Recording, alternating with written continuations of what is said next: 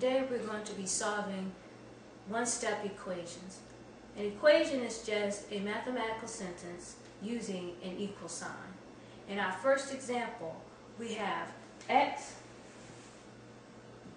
minus 2 is equal to 10. Now, as you can see, this is a mathematical sentence and it involves an equal sign. The equation also has what we call a variable.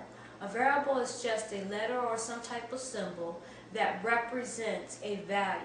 In this case, we have the variable x, and it represents a value that we're trying to solve for in this equation. To solve one-step equations, you just do the inverse or the opposite operation that is in the equation. As you can see here, x minus 2 is equal to 10. The current operation is subtraction. So what we're going to do, we're going to do the opposite or the inverse operation, which is addition. And we're going to add 2 on both sides. And one key thing you need to remember when solving one-step equations is that the equation has to be balanced throughout. And what you do to one side, you have to do to the other side.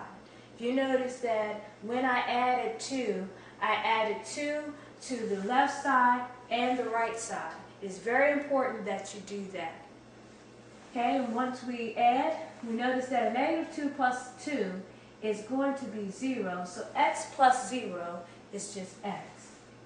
So we bring down our x, and then we evaluate the right side. 10 plus 2 is just equal to 12.